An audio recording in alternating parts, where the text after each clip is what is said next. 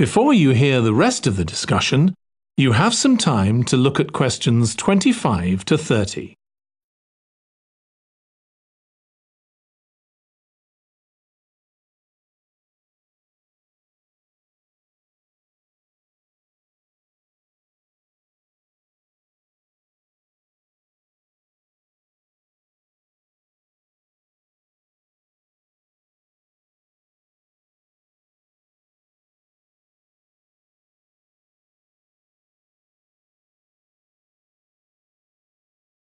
Now listen and answer questions 25 to 30.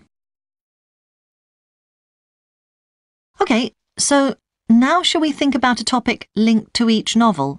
Yes, I've printed out a list of Dickens's novels in the order they were published, in the hope you'd agree to focus on him. You're lucky I did agree. Let's have a look. OK, the first was The Pickwick Papers, published in 1836. It was very successful when it came out, wasn't it? And was adapted for the theatre straight away.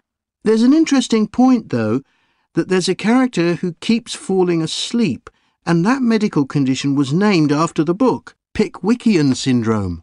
Oh, so why don't we use that as the topic and include some quotations from the novel? Right. Next is Oliver Twist. Mm-hmm.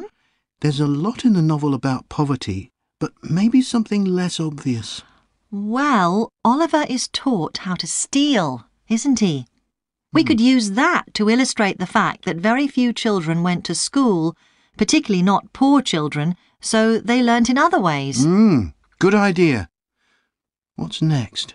Maybe Nicholas Nickleby? Actually, he taught in a really cruel school, didn't he? That's right.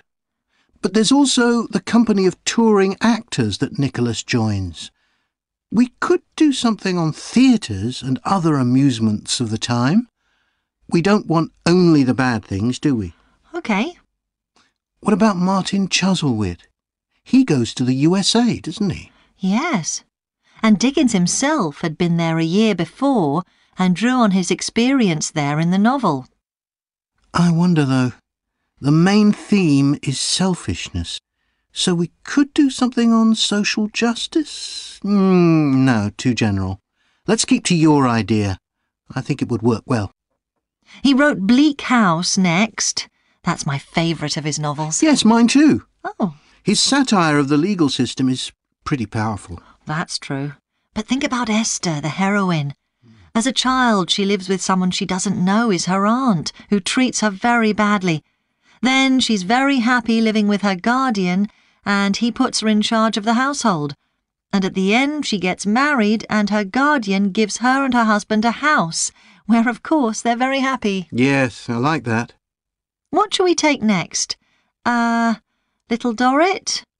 Old Mr. Dorrit has been in a debtor's prison for years. So was Dickens's father, wasn't he? That's right. What about focusing on the part when Mr. Dorrit inherits a fortune and he starts pretending he's always been rich? Good idea. OK. So next we need to think about what materials we want to illustrate each issue. That's going to be quite hard.